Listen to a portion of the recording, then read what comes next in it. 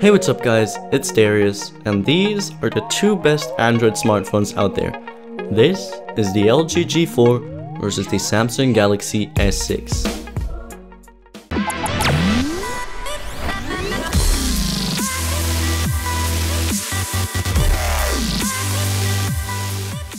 I know it's been a long time since the release, but I've used both for maybe a month, and now I think I can give them a fair comparison.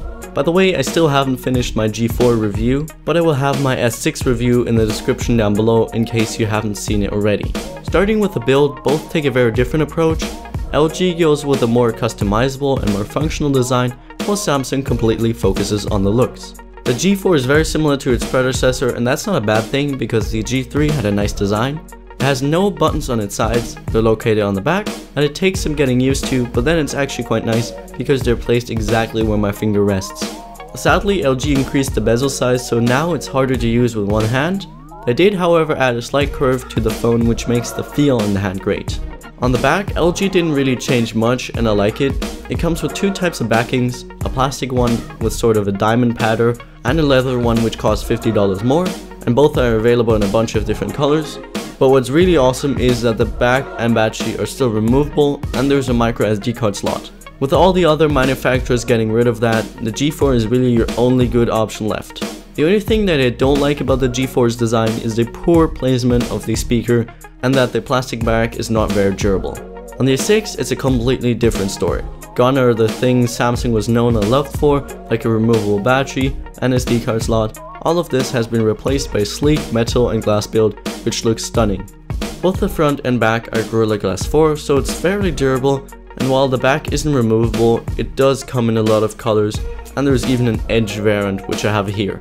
The buttons are extremely tactile and clicky, and the home button even doubles as a fingerprint scanner, which is awesome.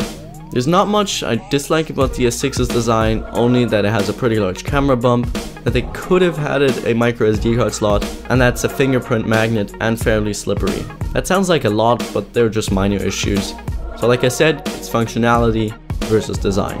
Specs wise, LG went with an optimized 6-core Snapdragon 808 chip, while Samsung uses one of its own Exynos octa-core chips. Both have 3GB of RAM, and the S6 even has DDR4 RAM, but it makes no real difference. In terms of benchmarks, the S6 completely destroys any other device, and the G4 actually scores fairly low, but in real life both perform really well. Animation runs smoothly, and there's the occasional lag, but I have to give the slight edge to the S6 because it's just a tiny bit faster.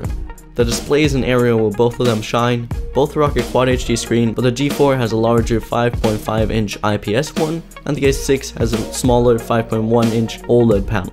Both of them look stunning, and while the G4 looks more natural with its quantum dot technology, the S6 just gives that wow factor being an OLED screen.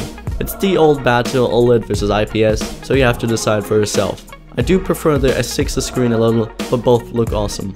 In the software department, both run Android Lollipop right out of the box. On the S6 we find a cleaned up version of TouchWiz, which has been greatly improved over its previous versions.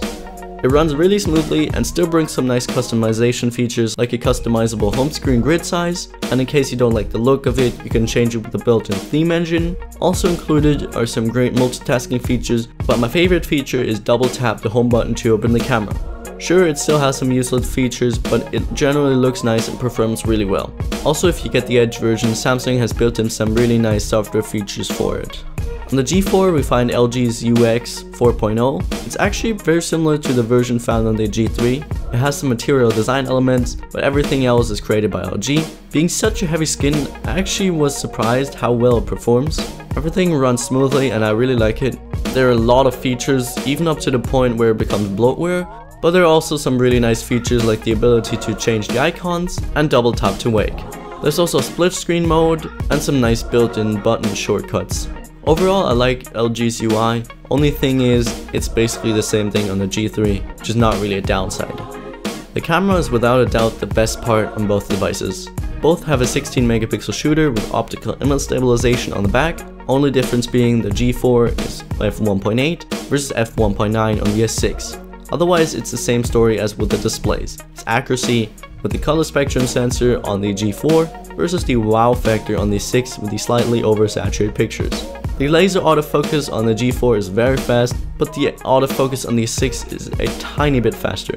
Software-wise, the S6 has been cleaned up a lot. It's very simple now and gone are the weird modes and features, but you can still download them if you want them. Also, there's a Pro mod which lets you manually control almost everything.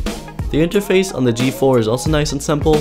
I mostly kept it in auto, but there's also a manual mode which lets you manually control everything, even more than on the S6, and it even shoots in RAW.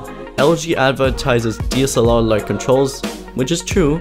I mean, this thing even has more controls than my DSLR. Both take great pictures with impressive dynamic range and accurate colors, although like I said, they're slightly oversaturated on the S6. Both are also good in low light, however the G4 is slightly better due to it being f1.8. Both also shoot nice stabilized 4K video, however it is much better on the S6. While the image quality is great on both, the G4 warps way too much trying to balance the shot, and also it has trouble autofocusing in video, so the result is bad. So for pictures I love both, maybe slightly prefer the G4, but for video the S6 wins hands down. Both also have great front facing cameras, the G4 an 8MP one and the S6 a 5MP shooter. Didn't really see a big difference between the two and both took some nice selfies. In case you're interested how these cameras really compare to each other, I recently uploaded a camera comparison between the G4, the S6, the RX100 and my DSLR. If you want to see that, I will have a link down below. Now what good is your phone if the battery dies, right? Well, battery life on both of them was good. With normal usage both can definitely last me a day, but with heavy or very heavy usage, not really.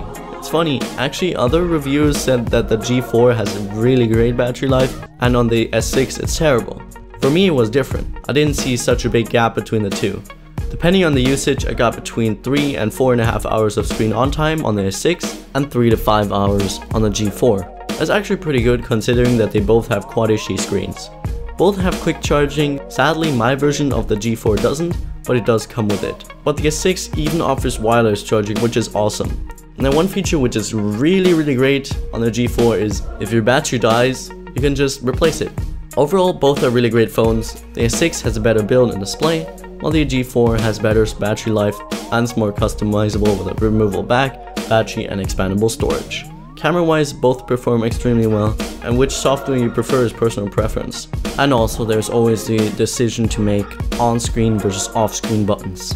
I really like both devices and I love the larger display on the G4, but I would go with the S6 due to the awesome design and the fingerprint scanner. Definitely let me know which one you prefer in the comments down below.